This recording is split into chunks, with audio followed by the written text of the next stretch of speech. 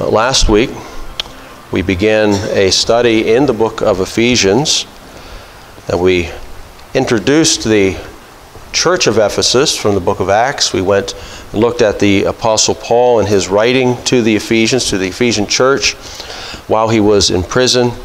Well, he wrote that about the same time as he wrote the book of Colossians to the Colossian church. We looked at the office and the authority of the apostles. We discussed that there were only 12 apostles that Christ had called, that they had a specific authority about them. There was a particular office, and once the apostles passed away, that office also passed away. There are no longer apostles, but the apostolic authority remains, and the authority remains in the Word of God. So, though we have no apostles with us, we have their writings with us, and they are just as authoritative as the rest of the Scriptures. And Peter points that out at the end of, I think it's his second epistle, when he compares Paul's writings to the writings of the Old Testament, just as authoritative. So if anybody claims to be apostle today, they are a liar, as the Ephesian church found in the book of Revelation. We also discussed the idea of the saints. Who are the saints? What is sainthood? The term saint is not designated only for those especially holy or worthy in the church or some office in the church, but it is for all believers. We also discussed the equality of God the Father and the Lord Jesus Christ, that all people must recognize Jesus Christ as Lord, equal in power and glory with the Father. And then finally, we examined the concept of God's grace and peace, which is granted to all believers in Christ. Regardless of the tragedies that we endure or the blessings that we enjoy, believers are under the care of God, who brings all things together for good for those who love them. And we talked about that. Now today we're going to look at a very unique section of the book where Paul explains in some intricate details of the spiritual blessings we have in the Lord Jesus Christ. Now, verses 3 through 14, if you'll notice in your Bible, I don't think it is in the English, but in the Greek it's all one sentence where Paul is just overflowing with these blessings. And it seems like he starts and he's unable to stop. And what he does is he goes through these blessings from the Father and from the Son and from the Spirit. It's what we would call a run-on sentence almost, where it's just one thing after another after another. So verses 3 through 14. And what we're going to do today is we're going to start very slowly because there is a whole lot to unpack in verse 3. So we'll just get to verse 3 and get that kind of unpacked and just touch on verse 4 maybe a little bit before we finish. And then we're going to dive into the rest of that as we proceed through our study. So the first thing I'd like to do is acknowledge the source of blessing. Look at verse 3 if you would. Blessed be the God and Father of our Lord Jesus Christ. So where do you start? We look at all these blessings. We have 14 verses, or not 14, but we have verses 3 through 14 talking about these blessings. But where do you start when you talk about the blessings? Well, you start at the source. The word blessed there means to be entitled to receive blessings or worthy of praise. So we start with the fact that God, the God and Father of our Lord Jesus Christ, is worthy of praise.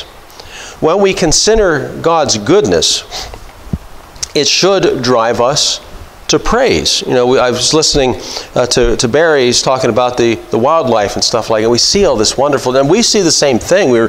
Tammy was telling me that looking out and seeing all these different birds that we have in our yard and the other animals, and I've got the bees and the chickens, and we look at all these things, what God has done, and it's almost miraculous as you see how these things operate. And I was watching one bird in particular in the backyard, and he had this, I think it might have been some type of woodpecker or something. But Tammy and I were both looking at it. It had this really long bill, and it would like drive down in the ground and grab stuff. Probably an inch and a half down in the ground. How God designed that bird. And we're thinking about all the good things that we have. What should that do as we consider these things? We should not be overly focused on the creation, but it ought to point us to the Creator, to the one who made all these things, the marvelous works that He has done. How great He must be to do the things that He has done. And as we look at these things and we look at God's goodness, it should drive us to praise. It is common sense to expect thanks from those who are blessed. Many of us are grandparents, or parents, and I remember we go visit the kids, their grandkids, and we'll bring them gifts for their birthday or for Christmas or something like that. And many, many times I've heard from one of our kids, now don't forget to say thank you to Grandma and Grandpa. Well, that's just the way that we expect that from people. Well, so it is with God. Our judge of human character shows us how important this is. If somebody takes something of a blessing or something wonderful has been done to them and they don't say thanks, say, what's wrong with that person? A person's life has been saved. We expect the person to show gratitude for what has been done. I remember years ago as a kid, I think we were at the boardwalk in New Jersey or someplace. I don't know exactly. It was in the ocean. And we got caught in one of those riptide things, and it pulled us away, and we kept going deeper and deeper, and we didn't realize it, my sister and I, and we were towed under. The lifeguards came out and grabbed us and pulled us back to shore. I remember saying, thank you. I was grateful for what had just happened. My life had been saved. And that's just natural. We expect that. But our failure to do so with God is much, much more serious than what it is when we fail to thank those fellow human beings who have blessed us. We are told that apostasy itself begins with a failure to give thanks. In Romans chapter 1, we find that Romans 1:21, because although they knew God, they did not glorify Him as God, nor were thankful, but became futile in their thoughts, and their foolish hearts were darkened. Praise ought to be the starting point whenever we consider the goodness of God. Not just being amazed at what He's done. We ought not let that take the focus away from Himself, His greatness, His goodness, His love, His mercy that we find in Him. The Scriptures command us to give thanks to God. Psalm 106 verse 1, and we find the same thing in 107:1 and 118:1. It says, praise the Lord. Give thanks to the Lord, for He is good, for His mercy endures forever. 1 Thessalonians 5:18 tells us, in everything give thanks, for this is the will of God in Christ Jesus for you. In everything give thanks. I remember in Bible college, one of my roommates, his dad was a pastor. We're handing out a couple of goodies, sharing some goodies. He said, I wonder if we ought to ask the blessing. And one of the guys said, well, my dad says that anything that costs a quarter or more, we ought to give thanks for. Well, actually, it's everything. Give thanks for everything that God gives us. That is His will for us. Philippians 4:6, be anxious for nothing, but in everything by prayer and supplication, with thanksgiving, let your requests be made known unto God. The heart that has been blessed by God will respond in praise and worship. When Christ is revealed to you in His fullness, that is the natural response. It ought to be. Now we find Revelation chapter 4, where you have that scene in heaven around the throne of God, where you have the saints giving thanks for all that has been done for them in Christ. That's the way it should be. And we think about worship itself and praise itself. Whenever you get involved in some of these modern worship services, and you see the excitement and people having a great time, and just dancing, and I wonder, I'm not to take away from what's in their hearts, but are we focused more upon the joy it's giving us than we are the praise we ought to be giving to God? So how can anyone who has seen and experienced the blessings in Christ not turn in gratitude to praise and worship the one who sent Christ? We ought to always thank God for the Lord Jesus Christ. God grants to us the blessings of the new covenant. Now, well, how do you get that out of this verse? Well, take a look. Back to chapter 1, verse 3. Blessed be the God and Father of our Lord Jesus Christ. Notice how God is now identified. He is identified as the God and Father of our Lord Jesus Christ. Remember the Old Testament. How do we identify the God of the Old Testament? The God of Abraham, Isaac, and Jacob. But now, there's no way we can continue to identify Him by them. We have Jesus Christ. This is the God of our Lord Jesus Christ. Now we're going to expound more upon this later, on how the new covenant includes all the nations outside of Israel and what God has done for them. But we have here this new covenant description of God. This is who God is. We identify the Father through the Son, who did all things commissioned by the Father perfectly. You know, we think about sometimes a person might think of God as Father, and if they've had a bad experience growing up, they've had a father who was abusive or drunkard or whatever, you know, they think, if God is a Father, I don't know. But wait a minute, this is the Father of our Lord Jesus Christ.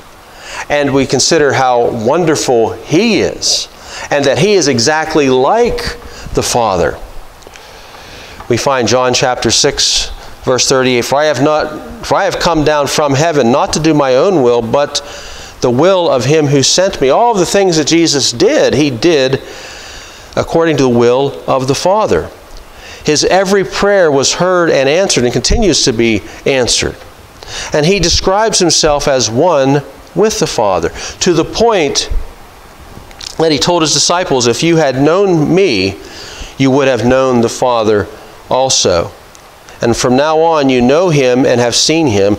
And He says, verse 9 of chapter 14 in John, He who has seen me has seen the Father. So what is the Father like?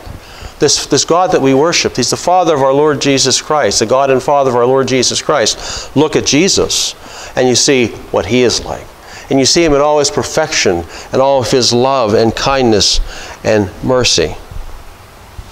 And this is how we now identify the true God, by the revelation of Him in His Son, the Lord Jesus Christ. It is this God who is the source of all of these blessings, and if we are to know Him, we must first know the Son, the Lord Jesus Christ. But what are the nature of these blessings? Let's take a look there. Blessed be the God and Father of our Lord Jesus Christ, who has blessed us with every spiritual blessing in the heavenly places in Christ.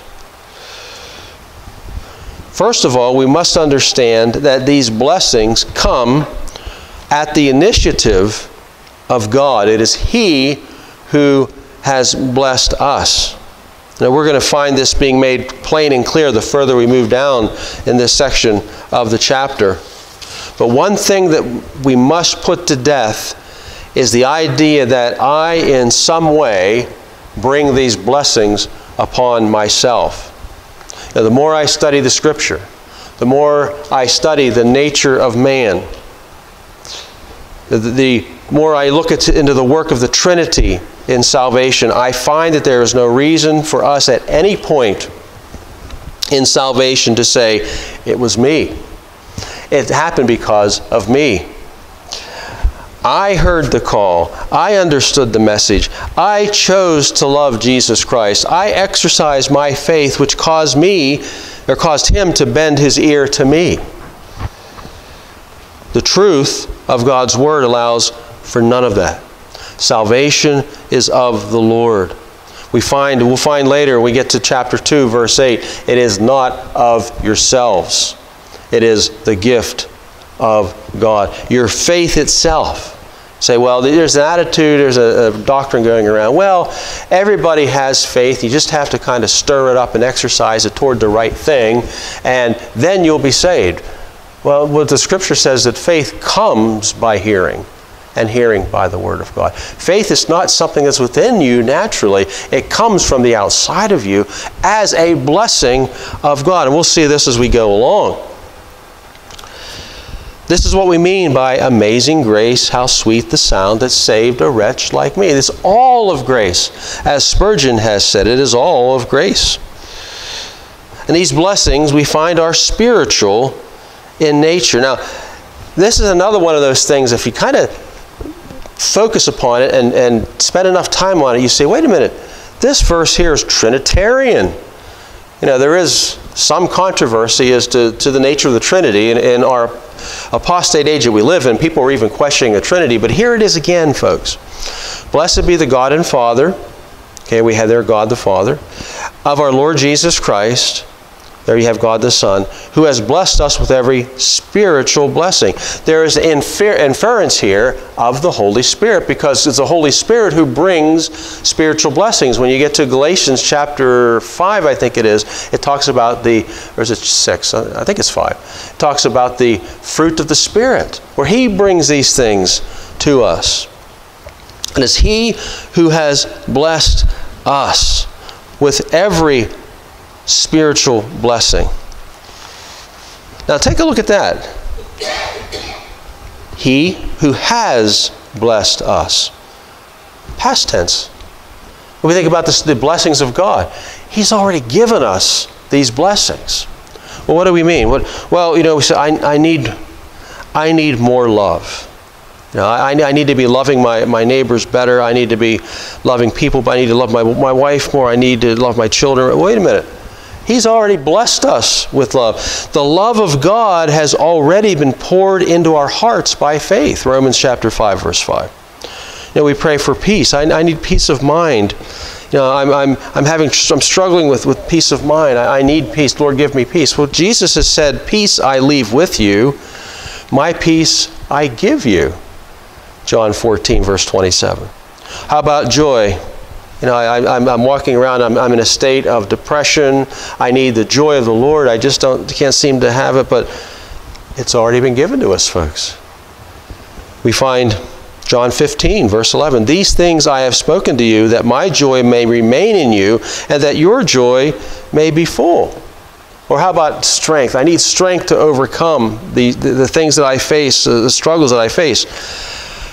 It's already there. I can do all things through Christ who strengthens me. It's all readily available. It has been given to us. We are to ask and we shall receive. It's not a matter of obtaining it. It's a matter of applying it. To learn how to do something with what we have. It's already a gift of God to us. A person might be given a very nice car, a brand new fancy car. But if they don't know how to drive, they don't have a driver's license, it sits in the driveway.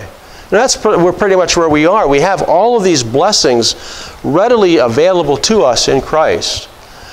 Yet because we don't apply them, we don't take the effort to learn of them in the Word, then they remain idle and they don't help us. These blessings also are in the heavenly places in verse 3, who has blessed us with every spiritual blessing in the heavenly places. The Christian's blessings are in contrast to the blessings under the Old Covenant. Now you think, okay, what about the blessings of the Old Covenant? Well, under the Old Covenant, the blessings were something that were tangible. If the children of Israel lived in obedience to the Lord would bless them. He blessed them with the land. He blessed them in their flocks. He blessed them with health. He kept them safe from their enemies. All of these things were tangible things that were promised to them if they obeyed the commands that He gave them. They were tangible blessings. That's the blessings of the Old Covenant. Our blessings are contrasted with that. They're spiritual blessings. They're not blessings that are primarily focused upon this earth. They are blessings in the heavenly places. Not to say that the Lord doesn't bless us materially. Many of us are greatly blessed and we enjoy it. We thank the Lord for that. But that's not the main focus of the blessings of God. Sometimes those blessings are given. We found in the book of Job that Job was greatly blessed, greater than all the men of the East, and all those blessings came crashing down in one day. Everything. He lost everything in one day. But yet he still praised the Lord. Though he slay me, yet will I trust him, he said. his focus, even in the patriarchal times, was not focused upon the material blessings, but on the spiritual inner blessings of the Lord. And these blessings are in the heavenly places. The blessings of the Christian under the new covenant are not primarily on this earth. Though we enjoy them, we ought to be thankful for them. We look for something greater. Ecclesiastes 5:18, "Here is what I have seen. It is good and fitting for one to eat and drink, and to enjoy the good for all his labor which he toils under the sun all the days of his life which God gives him, for it is his heritage." It's a good thing to do that. But we must be certain to keep these things in the proper priority.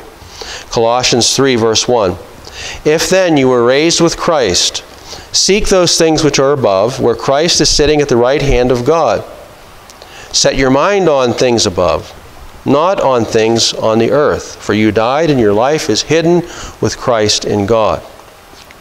We are told that Abraham sought for a city that had foundations, a heavenly city. Though he possessed many blessings on this earth, his focus was on the heavenly. We focus on the heavenly places where Jesus is. You know, if you look at verse 20, just down to verse 20 there in that chapter, which we'll get to later, "Which he worked in Christ when he raised him from the dead and seated him at his right hand in the heavenly places." Now think about that. Remember, Jesus is in a physical body. He ascended up in a body which could eat and drink, which was able to fellowship with the disciples, which the disciples could touch. Remember that. Now that very same body is seated at the right hand of God in the heavenly places. So this is a genuine place. You think about the heavens. You know, Paul talked about three heavens. You had the third heaven was the heavenly places here, but you had the first and second heaven. The first heaven would be the atmospheric heaven of earth. We watch the birds fly in it. We get up in planes and we fly in that heaven. But then you have the stellar heavens, the heavens where the stars and the planets are. You've got that which is beyond our reach unless we get into a rocket ship and go out there that far. I don't ever want to do that. But that you have the second heavens. Then you have this third heaven, which is the heavenly places. That is where our blessings are to be, that we are to look for. He has blessed us in this manner. Matthew chapter 6, verse 19. "Do not lay up for yourselves treasures on earth, where moth and rust destroy, and where thieves break through and steal. But lay up for yourselves treasures in heaven, where neither moth nor rust destroys, and where thieves do not break in and steal. For where your treasure is, there will your heart be also." Everything that we have, folks, in this life, we are going to leave it behind. You know, you're going to that nice car, that nice house, everything, the bank account or whatever you have, when you go, stays here. And your kids, your grandkids will fight over it. That's what's going to happen.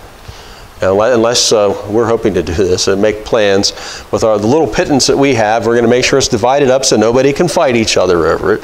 You know, but we're going to leave it all behind. But our treasures are to be laid up in heaven, where our Lord Jesus Christ is. Now, there's a glory which exceeds all that we can imagine. What is this place like? What are these blessings like? Well, we know that it's beyond our comprehension. 1 Corinthians 2:9, but as it is written, "Eye has not seen, nor ear heard, nor have entered into the heart of man the things which God has prepared for those who love him." Now, we have these weird ideas about heaven and heavenly places. You know, that you go up and you have the harp, and you're strumming the harp, and you're on your cloud. It makes me laugh when I think about it. Heaven is actually something that is so immense and amazing, we can't describe it. When Paul actually did, we believe it was Paul, saw this third heaven, he says, "I'm not allowed to talk about what I saw." God says, he shut his mouth. No, I don't want them to know this. They're going to find out when they get there. It's almost like you have the surprise, you have someone with their eyes covered, say, okay, you lead them in there, and then you open up and, oh, there, happy birthday, and you have, whatever. It's almost like that for us. We can't, I think one reason, because it's beyond our comprehension, the blessings which will await those who love our Lord Jesus Christ. So we have these blessings in a spiritual place. Then we have finally the agent of the blessings in verse 3, where it says, these spiritual blessings in the heavenly places are in Christ. So how are all these blessings brought to the believer? How are they realized? Only in Jesus Christ. There is no other way to be blessed. Acts 4:12 tells us that nor is there salvation in any other, for there is no other name under heaven given among men by which we must be saved.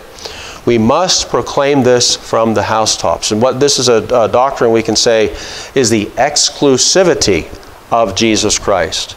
In other words, there are no other ways to God. There are no other ways to be blessed. It is impossible. We need to get that out of our mind. We need to correct people. People might say, well, you know, there's many paths to God. No, there is not. There is one way to God. As Jesus said, I am the way, the truth, and the life. No man cometh unto the Father except by me. One way, Jesus Christ. That's why you wonder, why is it that Christianity is hated so much? Why is it, you know, people love other religions. Well, other religions are willing to give and take a little here. We can't do that, folks. You know, it's like with the Roman Empire. Whenever they set up the idols for Caesar, and you need to give your little pinch of salt. I forget it, and you get to get your license, illicit or something. I forget exactly what it was called. But you gave your pinch of salt to Caesar, and they gave you a certificate that you gave your pinch of salt in worshiping Caesar as God, and you were then okay. And then you can go on and do whatever religion you wanted. As long as you did that, Christians could not even do that, because they had to say, Caesar is Lord. You know? Jesus is Lord. Caesar is under Jesus. What? You mean the crucified one? See, that was an insult to them, and Christians were willing to die rather than to accept that they could give an offering to a false god and also worship Jesus. You can't do that. Jesus is exclusive. And I say that because I've heard from very prominent preachers that would say that, oh, there's other ways to God. A person that's living in an isolated place somewhere in the world, if they look up and they decide that they want to worship God, God will accept that and they'll go to heaven. You know, you have you have people in Islam, you have people in Hinduism and Buddhism. They're good people, but they just don't quite have the name of Jesus or the concept of Christ. They're still good. No, folks. We need to tell them. We need to send missionaries to them. We need to do whatever we need to do to get the word to them. You must have Jesus Christ. You must submit yourself to Him as Lord. You need to believe in Him for who He is if you're to be saved. You need to turn from your sin and turn to God through Him if you are to be saved. And that's the only way. There are no other ways to heaven. There is no other way to heaven. Now, that's becoming a more and more popular idea. As I mentioned, John 14:6 is just as true as it is today as it was during John's time when Jesus said it. But in a world of inclusion that we live in, it is overlooked at best and outright denied at worst. But we need to constantly focus on that. Our Lord will accept no others in His place. He is the Lord of Lords and King of Kings, and we must accept that fact. And we must tell the folks that hear us as we tell them the gospel, you must receive Him as Lord. You know, we must also use caution not to present false promises to any person who rejects Jesus Christ. You know, a person who says, I don't want this Jesus Christ, I can't stand Him, I hate Him. And we ought not to say, well, you know, the Lord loves you. The love of God, I mean, yes, God does love all folks in a sense, but we're warned about those who reject our Lord Jesus Christ. There are no blessings for them. The depth, we revel in the depth of God's love. You know, we think the love of God is greater far than tongue or pen can ever tell.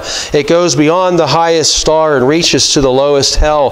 The wandering child is reconciled by God's beloved Son, the aching soul again made whole, and priceless pardon won. The wonderful love of God, but that love of God is connected always to Jesus Christ. A person who rejects Jesus Christ rejects the love of God completely. And so what about them? They're described also in chapter 2, and we'll get to that.